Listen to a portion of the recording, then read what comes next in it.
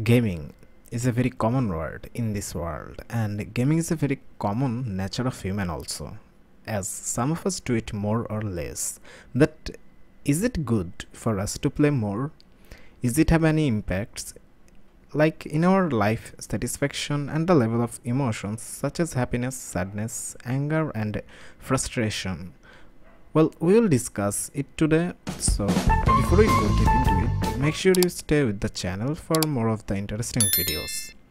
As we need some time to enjoy ourselves, and gaming could be the thing for us, but we actually need is some time, some free time for that. Like after doing all the duties and works, it is really hard to find the time for it. But if you have more free time to play video games, you are probably a happier person. As sometime we need to find out some free times to enjoy the game, but when you are too busy of working, it means the life you spending may seems pretty boring. I mean, I think it must be boring if you are just too busy of working.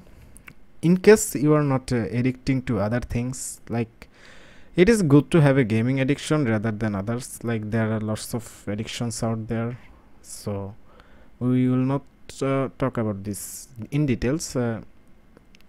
But gaming addiction is pretty good in a sense. I think so. So I certainly want to say that the gaming having a more or less a positive side after all, as many gamers around the world say that they are playing helps their mental health. Spend 24 hours a day playing, that's not a good, but spend 24 hours a day eating or working out, that is also not good. So in the end, I really want to say do whatever you want to do, but measure the positive and negative side also, and try to balance it, as everything should be balanced.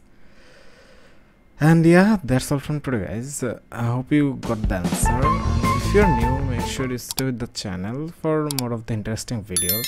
Till then, have fun, good luck and peace.